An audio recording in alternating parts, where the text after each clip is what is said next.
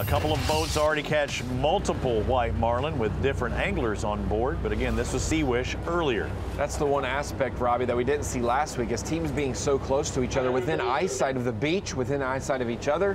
That's going to mess with you if you see one team like Seawish, currently first, hooking up with multiple white marlin, and you're sitting there in eyesight saying, I'm in a good area, I'm just losing to that team, I need to catch more than them. Caught one at 8:18 this morning, followed it up at 8:50, so 2 white marlin within the hour. Giancarlos Quinones and Xavier Quinones are 2 anglers. I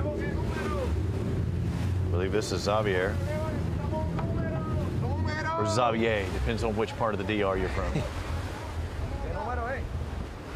I think I said Donna Lucy earlier for the team, but I saw the tilde over the end, so it's probably Donna Lucy. You know, so I'm trying to.